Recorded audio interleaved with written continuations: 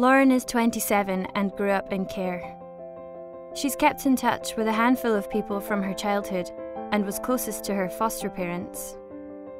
She moved into temporary accommodation when she first left their home and has only recently been given a flat of her own after years of moving around. She has struggled with alcohol and drugs, particularly when she's feeling down. Everything seemed okay when she first moved out, and she felt like she had support.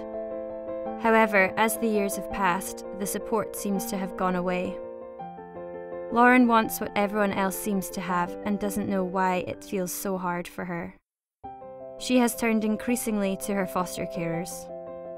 They've been a great support when they've been able, but they're not able to help Lauren as much as they would like. Lauren doesn't go out very much now and doesn't have many friends. She knows the situation is affecting her mental health, but that feels like yet another thing she has no support to manage. She is still in touch with a former college lecturer who was great a few years ago. Lauren finds that even just chatting things through over a cuppa makes her feel better.